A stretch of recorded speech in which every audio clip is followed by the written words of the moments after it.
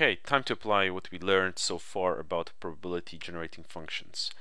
So, using example of Bernoulli distribution, I give you here the probability mass function of the Bernoulli distribution. Here I is our random variable. So a variable which is Bernoulli distributed will take 0 or 1, and it will take 1 with probability p, and it will take 0 value with probability 1 minus p. Probability mass functions are there to give us probabilities. So for instance, if I wanted to know probability that my Bernoulli random variable takes 1, well, all I have to do is just to replace I here and here with 1, and let's see what happens. So I'll put p1 equals, times 1 minus p to the power of 1 minus 1. So this is going to be 0, so therefore this is going to be 1, so we will just end up with p. Hey, so that's great news. So probability that my random variable takes 1 is just p. Okay, so let's derive our first probability generating function. Okay, so the definition of probability generating functions here, you just take probabilities associated with our random variable taking a value of an integer I, and you times it by z to the power of that integer. Well, clearly, when we talk about Bernoulli distribution, we mean only two values. So our random variable can take only two values, 0 and 1. So here, in this case, we'll sum the probability that our Bernoulli random variable can take 0 times z to the power of 0 plus probability that my random variable takes 1 times z to the power of 1. We just apply this formula here. So what is the probability that my Bernoulli distributed random variable takes 0? Well, all we have to do is just to apply this PMF here, substituting where necessary 0. So I will become 0, so I is 0. So, and then times it by z to the power of 0. Well, z to the power of 0 is for sure 1, okay? Anything to 0 is 1. And here, if we apply one more time the PMF with replacing I with 1, you will see that this actually reduces to 1, and we will get p. I derived it a moment earlier.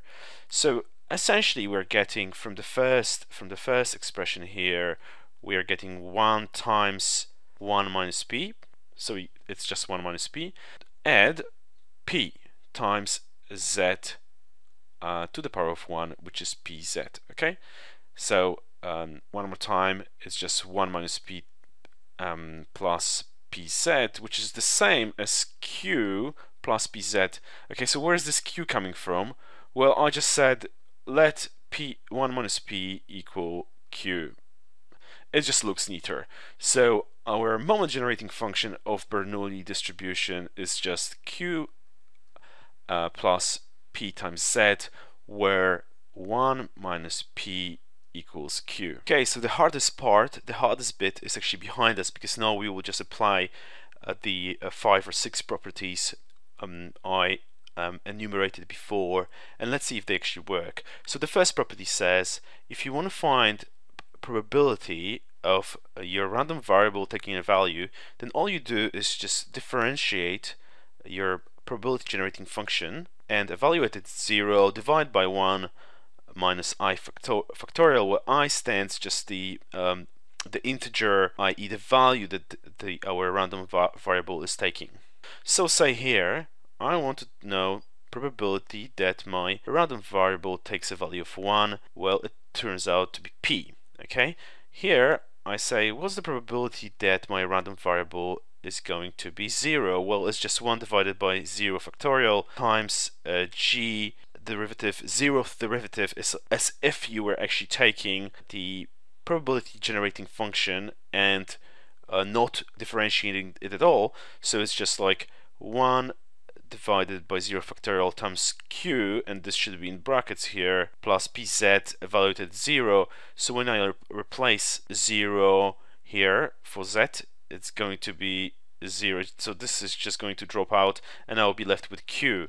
Okay, so the first property seems like it's working pretty well. Second property tells me that if I just replace z in my moment generating function with 1, okay, here, then what I will get is 1. Okay, so let's see. So q plus p times z, and I just evaluated at z equals 1. Okay, so I get q plus p equals 1, okay, because total law of probability, if my memory serves me right, tells us that the sum of all probabilities must equal to 1. Okay, why does it have to equal to 1? Well, because my random variable, say x, can take only two values, 1, -1, with, say, probability 1/2, 1/2. So you will see that these are the only two values that my variable can take, and therefore it has to be exhaustive. So it has to equal to 1. The sum of the marginal probabilities has to be 1. A very useful property is property number 4. We can see here that if we differentiate once and evaluate at 1, we will get a mean. Okay, so let's see indeed the case. So we will take the derivative of q plus bz, yeah, because this is what we derived as our probability generating function, and then we'll evaluate it at 1. Okay, so when we differentiate, q becomes 0 because it's just a constant. It doesn't have any z term here. So when we differentiate p times z, we will get p, because when we differentiate z, it's just going to be 1. So now when we try to evaluate p at z equals 1, because there's no z in this expression, it just becomes p. Therefore, conclusion from this exercise is that the mean of the Bernoulli distribution is just p. Okay, so property number 5 says that if we differentiate our moment generating function twice and evaluate it 1, we'll get something like this, which is the second moment minus mean.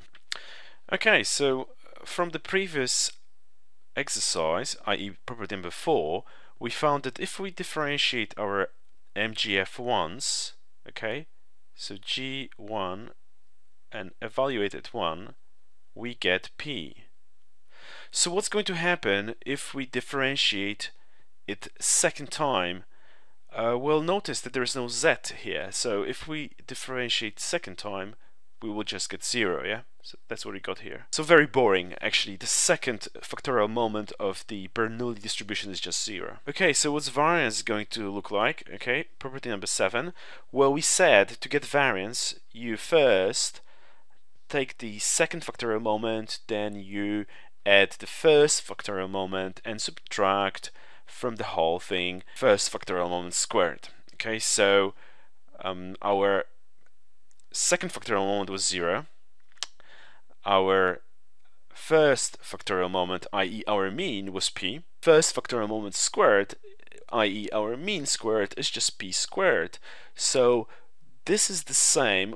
So we are left with just these two p's here, p minus p squared. It's the same as 1 minus p times p, okay? All I've done here is just said, well, look, if I multiply p times 1, I'm going to get p. If I multiply p times minus p, I'm going to get p squared, okay?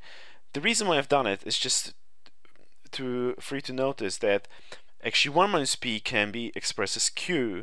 So I've got a nice expression here for variance, which is q times p.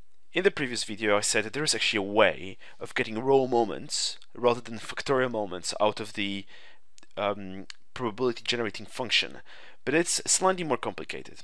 Okay, so the way you approach this problem is the following way. When you try to find an nth or ith row moment, all you do is you apply this z times d over dz twice, okay, because we are trying to find a second row moment. Now, why are we trying to do this? Because as you saw before, we are not getting row moments when we differentiate probability generating function. We are getting factorial moments, and it's hard to work with factorial moments. So for instance, here I try to find second raw moment. The way I'm going to do this is first write q plus pz, which is our probability generating function, and then I will apply. I'm going left now. I will apply first the differentiation. So I'll first differentiate q plus pz with respect to z. Okay, and then I will multiply it by z. Okay, so we are here now. So that's what I've done, because when I differentiate q plus pz, I'm gonna get p, okay? And then what I do, I multiply it by z, okay? So I multiply it by z, and then I'm left with just this operation here, which I have to apply one more time. So what I do is I yet again differentiate this expression here, so d over dz of z times p, which is just p, okay? And then I have to multiply again by z, which I've done here. Okay, and now evaluate everything at 1 and I get p. Great, p is our second raw moment. So now I can just simply apply the definition of variance, which is second raw moment minus the first moment squared, and guess what? I'm getting the same answer as per property number 7, where obviously it was just slightly more complicated. So all that to say that there exists a way of getting raw moments directly out of your probability generating function, but you need to ensure that you apply this formula correctly, okay? You first have to differentiate and times by z once, and then second time, okay, and you have to do it nth times depending on which moment you're trying to derive. So if I wanted a third raw moment, I would do it 3 times. So you differentiate, multiply by z, differentiate, multiply by z, etc. And then once you're done, you evaluate at z equals 1, and this should ensure that you get the required raw